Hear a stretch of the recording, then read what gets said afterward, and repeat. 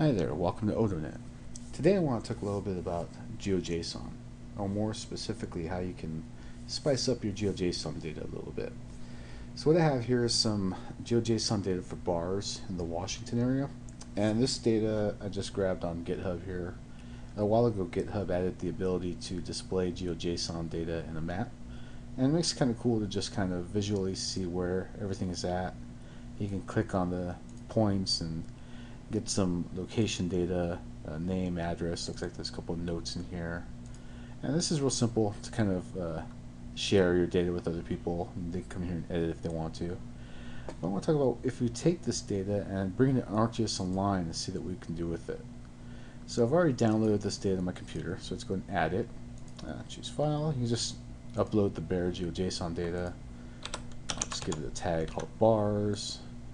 And let's go ahead and add this to our content. So what's happening right now is it went ahead and uploaded the raw GeoJSON data into our content in ArcGIS Online, and now it's going to go ahead and create a feature service for us that we can use to create some maps and do some cool stuff with. And right now I'm just using my developer account with ArcGIS Online. The free developer account comes with 50 credits, so this is plenty to be able to do the kind of stuff that I want to do here. So now that this is a feature service, I can go and open this and add it to a new map. It's going to come up here, and it's going to go ahead and display this data on the map for us. And it looks like it's going to use the by default the name field to go ahead and show stuff. I'm going to leave that there for now. Now let's work under a scenario here where maybe I'm interested in purchasing one of these bars, and I'm looking for where I might be able to get the most revenue from. Now at this point I'm not too concerned with how much revenue maybe the bars are bringing in. I'm just going to say that based on my criteria, I know where I can make money at. So let's go ahead and do some analysis on this data. So we're going to click on the analysis toolbar and let's do some data enrichment, and we're going to enrich this layer. Let's go ahead and make this a little bit bigger here. Alright, cool. So we're going to enrich the bars layer. Let's go and select some variables here. And I'm not exactly sure what kind of stuff people will use, information people would want to look for a profitable bar location, but I'll go with the basics here. I'll go with age. Let's work with 1-year increments. Let's look at the 2015 data. And we're going to go ahead and of course pick 21, 22, 23, 24, 25.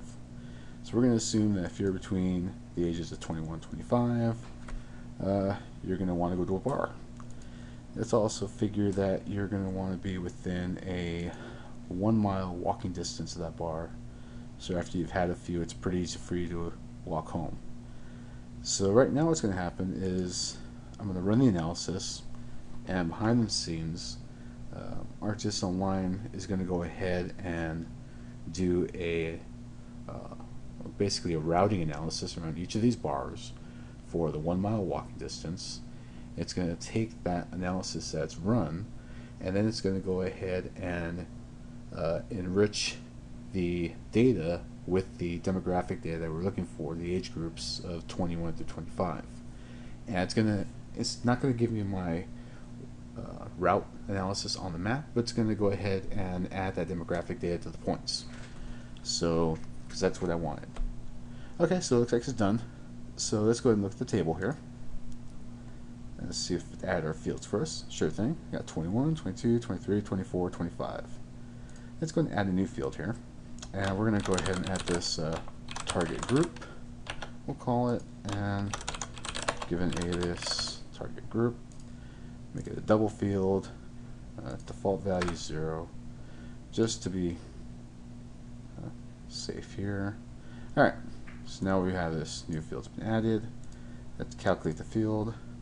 And this is going to be our age groups of 21 plus all the 22-year-olds plus 23, 24, 25. You can validate it, just make sure it's going to work, and it's successfully verified. Click on calculate. So now we should have a new field with our new numbers here. Awesome. Let's go ahead and visualize this data a little bit more. So let's turn off the bars. Let's go to the enrich bars and click on symbology here, or the change style. And we're going to change the style based on target group. So first thing we want to do is go ahead and heat maps look cool, right? So click on the heat map here. Right away we can see we got a high concentration in this area here of a couple of bars that look like they're good criteria. So let's make this look a little bit better. Let's go select base map. Let's go with the dark gray canvas. Yeah, that looks cool. So we can go ahead and stop right now if we wanted to. Click done and save the map. And we'll call this bar analysis. Give it a tag bars and save the map. Now this looks kind of cool here. We can just go ahead and share this with other people. Kind of gives us something to discuss. You can still click on it and get the information on the bar.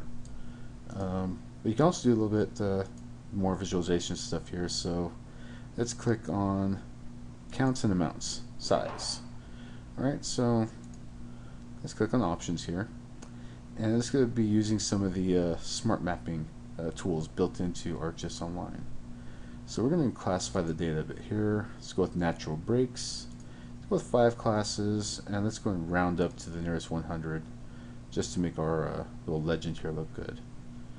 So the classification's already been done for us. Let's click on the symbology, click on fill, yellow, outline, I like blue, and let's make it a 2-pixel outline just for the heck of it.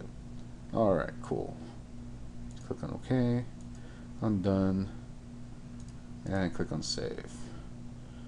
Alright, awesome. So now we see there's actually quite a few choices we have for particular bars that we might be interested in looking at.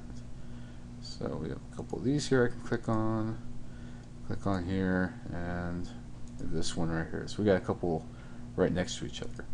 So now this starts a conversation I can start having with partners, or just things I can start looking at for my own analysis. Maybe I'd want to rule out bars that are too close to each other, look for one that's maybe near a bar that's a little bit less of a competition, or maybe even look at a bar that's further away from all the other competition so I can kind of take over a neighborhood. It really depends.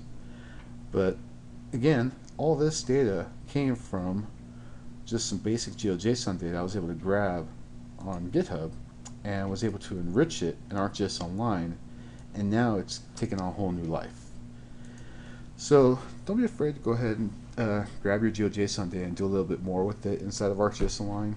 GeoJSON is a great storage, transportation format, but it doesn't really have a lot of the details you might want to use in something like this. And of course, I could export this out as GeoJSON as well and put it back on GitHub and share it with others. But go ahead and give it a shot and see what else you might be able to do. Thanks.